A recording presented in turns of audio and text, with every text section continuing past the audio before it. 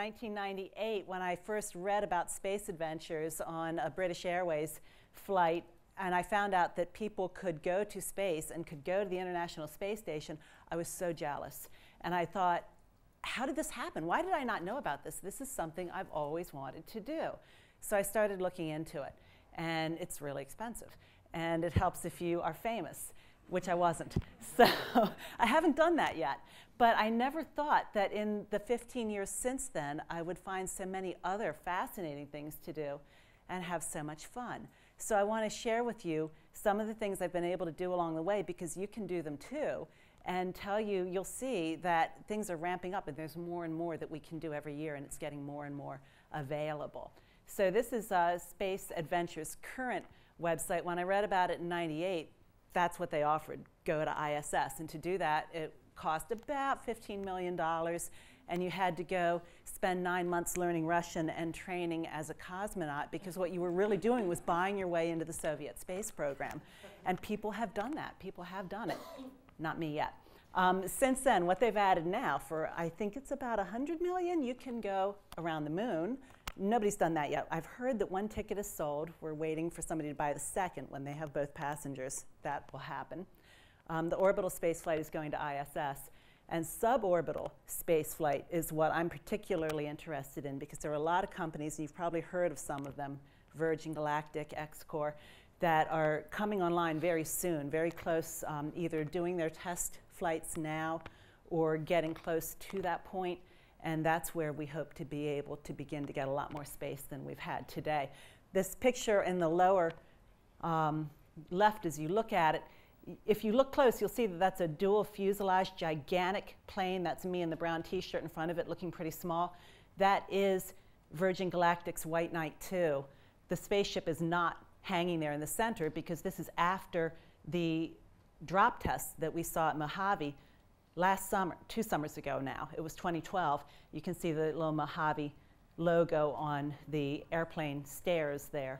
And what we saw was this amazing airplane with its spaceship come zooming down the runway, take off, and drop that spaceship, which is a glider, like the space shuttle was, and it glided back down to Earth, and then the plane landed. Since then, they've done the firing test, where they've actually fired the rocket engines on that spaceship. The plane takes it to the upper atmosphere. It fires from there, so it's safer and less environmentally damaging than traditional rockets.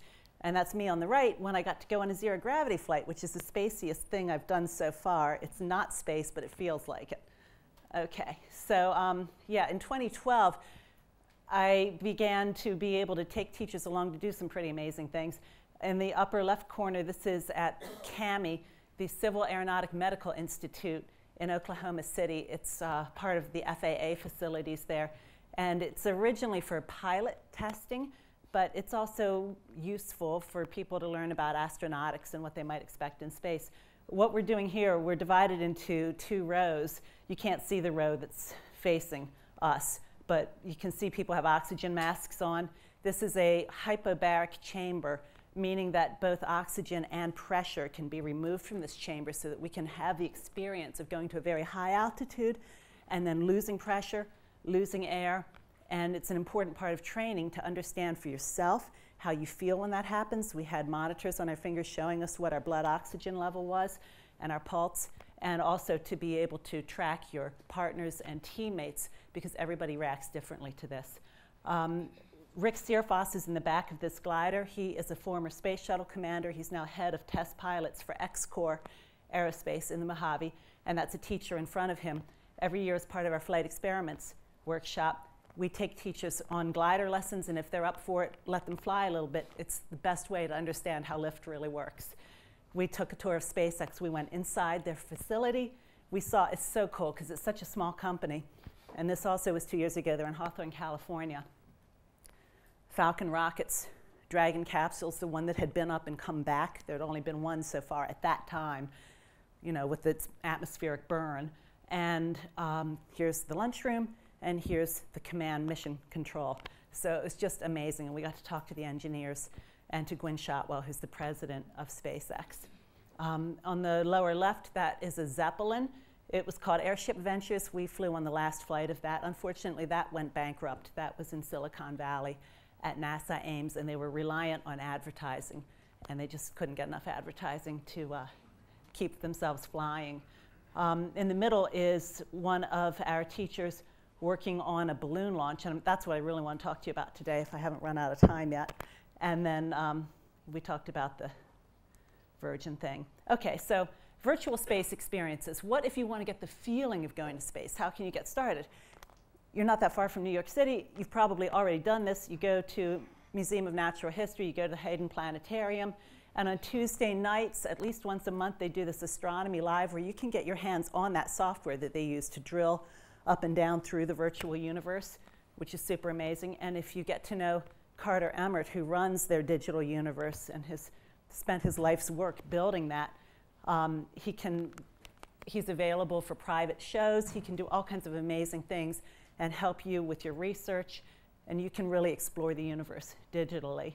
For about $100, you can have this gliding experience or go skydiving, so you get the feel, find out for yourself, is space really something you want to do? How well do you handle extreme experiences? $250. NASTAR is in Pennsylvania. This is the price for their camp. So this would be for students, and they have different levels depending on the age of high school and middle school, and I think there's even one for elementary. So they can have some astronaut training in Pennsylvania. For about $2,400, there are more and more companies around the country, you don't have to go to Russia anymore, that offer jet flights. And one of them is the Starfighters in Florida, but there's also some around New York and Texas, California, typically where people are interested in space. So you can look on that website and find out where to go in a jet fighter and get in the upper atmosphere. And then parabolic flights, 0G. The retail price is about $5,000, but keep your eyes open. I got mine at a fundraiser for the Explorers Club, where Richard Garriott, who's one of the guys who has flown with Space Adventures to the International Space Station, he wants people to go to space, donated 0G flights, and I was able to get 2 of them on the silent auction for $4,000, so that was a pretty good deal. And the friend that went with me will probably be my friend forever. Okay, so what are we doing today? Balloon launches is the #1 thing we're doing. You might say, oh, it's not very spacey, it doesn't sound very exciting. But the balloon, if you fill it with hydrogen, which is cheaper, a little more combustible, so be very careful, but it will, because it's volatile, it will take that balloon up to about 110,000 feet before it bursts. So your camera is going to get pictures like this, which is super exciting for the students.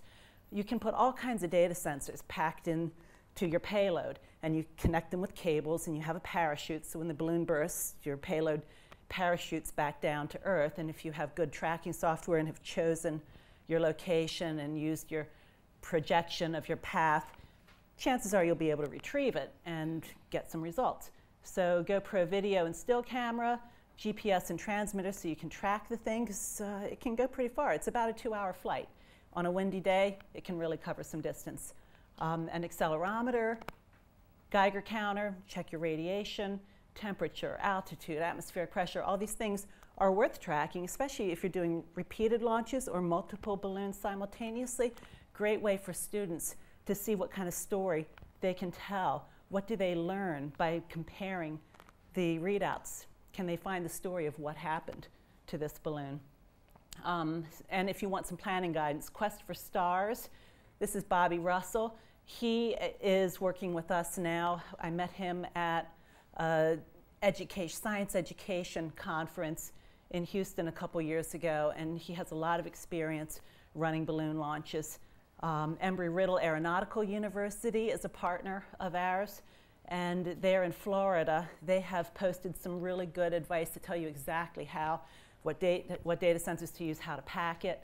And then Columbus Space, this is Columbus, Georgia. That's Luther Richardson. He's another record holder in balloon launches who works with us every year. You want some software for tracking and retrieval. You can see this flight path. What we did here, we put the data sensors on the teachers, and I wore, this is mine, when we did the glider flights so that we could have experience and get familiar with how it worked. And then the next day, when we did the balloon launches, it was more meaningful. So no glider flies like this with these sharp angles. What's going on is that the data points are being sent periodically, and so you're going to get not a perfect representation of your flight path, but a pretty good one. And then once you get your data sensors back, you can do all kinds of analysis and see what can be learned. Gloves, blanket. There's a team here holding this balloon up as it fills. They're fragile, and you don't want to lose it. You've only got the one, maybe you have three, but you don't want to lose them. Some of the data sensors and payload, and you want to really mark it and make it look professional and have information for how people can find you in case somehow you do lose it. It goes in a tree or the water, because you want to get it back. We did one balloon 2 years ago, 2 balloons last year. This year we're going to do 3. We keep finding ways to get more, and that's going to be really exciting to have 3 different balloons going up at about the same time. This was in Mojave, California. We tracked it. It came down in the desert. We found it. There's the parachute and the cross that connects the parachute cables to the payload, which you can kind of see off to the left there. Okay, it was a hard landing. Despite the parachute, this particular payload broke open, and this can happen, and you lose a data sensor or 2. So we're going to have to go back and look at what happened with that one. That's the first one that we've had break. We still got a lot of good data, but we lost a little. Okay, so what if you want some experiences? This is us, teachers in space, and we provide stuff specifically for U.S. high school teachers, but you can look on our website and find information and interact with us even if you're not a high school teacher. Microcontrol programming. We start our workshop with Arduino programming, which is very useful. Microsensors, microcontrollers for the sensors, so you can build your own, and there's a lot of information if you haven't done that yet. CubeSats are the thing that we can begin to pack our sensors into. They're better designed and won't break open, and they can be loaded. They're standard packaging that can be loaded into the suborbital spacecraft when they're flying, to ISS. So that's something we want to move to, and we're going to start doing that this summer. Suborbital research, there's a suborbital research, next generation suborbital researchers conference every year. The next one will be next January, and it's a great place to find out what kind of research is already being done so that you get ideas for what you want to build on. And then ISS experiments. I didn't include this when I made this presentation, but it has just happened. Last night, our first teacher and student designed experiment returned safely from ISS to Kazakhstan, 11:30 last night. And so we're very excited to find out what the results of that will be. This is NCESSE, the National Center for Earth and Space Science Education.